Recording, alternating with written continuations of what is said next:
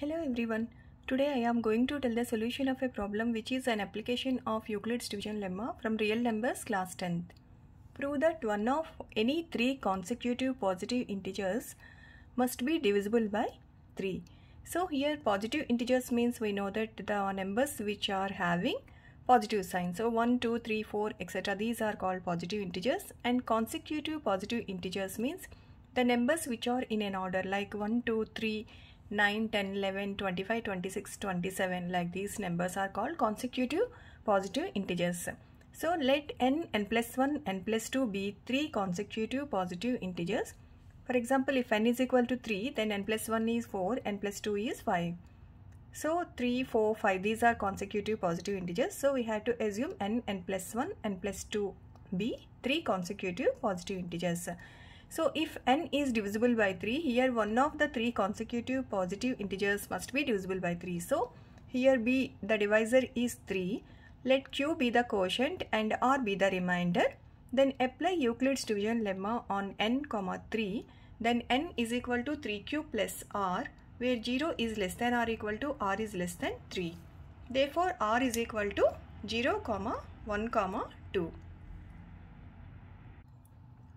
From 1, n is in the form of 3q plus r, where r can be 0, 1, 2. So apply r values. First, if r is equal to 0, n is equal to 3q. Here r is equal to 0 and n plus 1 is equal to 3. Here n is 3q, so 3q plus 1, and n plus 2 is equal to 3q plus 2. So from these three consecutive integers 3q, 3q plus 1, 3q plus 2, 3q is divisible by 3. Because 3 is divisible by 3, so 3q are multiples of 3. So 3q is divisible by 3.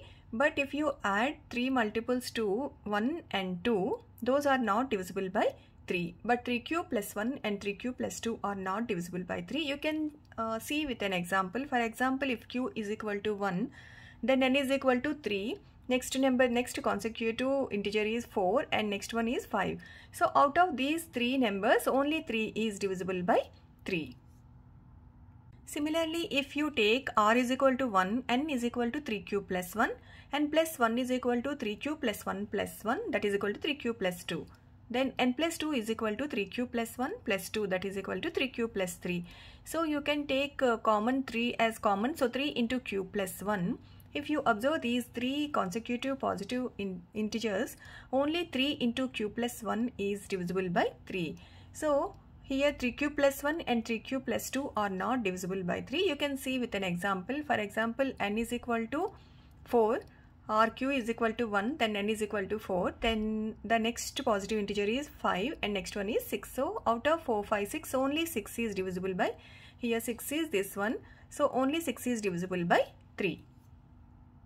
Next, if r is equal to 2, n is equal to 3q plus 2, n plus 1 is equal to 3q plus 2 plus 1, that is 3q plus 3. So you can write 3q plus 3 as 3 into q plus 1. Then n plus 2 is equal to 3q plus 2 plus 2, that is 3q plus 4. So out of these three consecutive positive integers, only 3 into q plus 1 is divisible by 3, that is n plus 1. So here also you can take an example as n is equal to 5. If you take q as 1, then n is equal to 5. Next one is 6 and next number is 7. So out of these three numbers, only 6 is divisible by 3. But 3q plus 2, this is 3q plus 2 and 3q plus 4 are not divisible by 3. Therefore, only one of three consecutive positive integers must be divisible by 3. This is the practice question.